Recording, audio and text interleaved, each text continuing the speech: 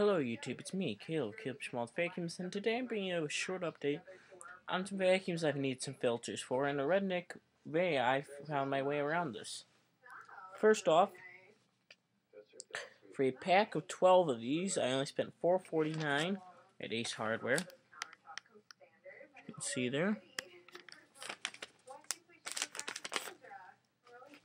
There they are. They're vent filters. Pack of 12 of them. I just figured I'd put in a certain amount, like 3 to equal up to a normal Hoover filter size. They look like there's some good quality, you know. Let's use these to cut this open.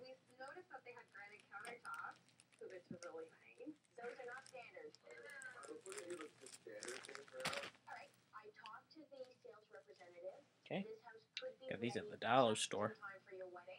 Very nice. Anyways, let's pull these out.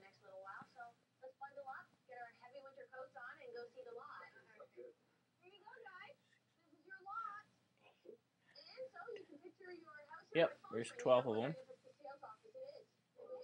There's a whole bunch of them, so they will work for a cheap, very affordable price of $4.49 for 12 of these. Now, tell me if you think it's a good idea, because probably in the future, I'll probably end up buying more of these to work on them, so.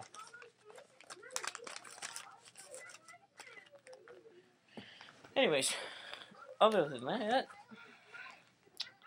I have another update here. I may be getting a filter for this for free. Some of my friend's parents might have one laying around. I am not sure. But there it is. It's not dirty that bad. I just don't want to run it because it's got the smell of wet dog on it. So, about all. And that's about the only reason I don't want it. Other than that, the other filters on it run perfectly fine. So, absolutely no problems with them.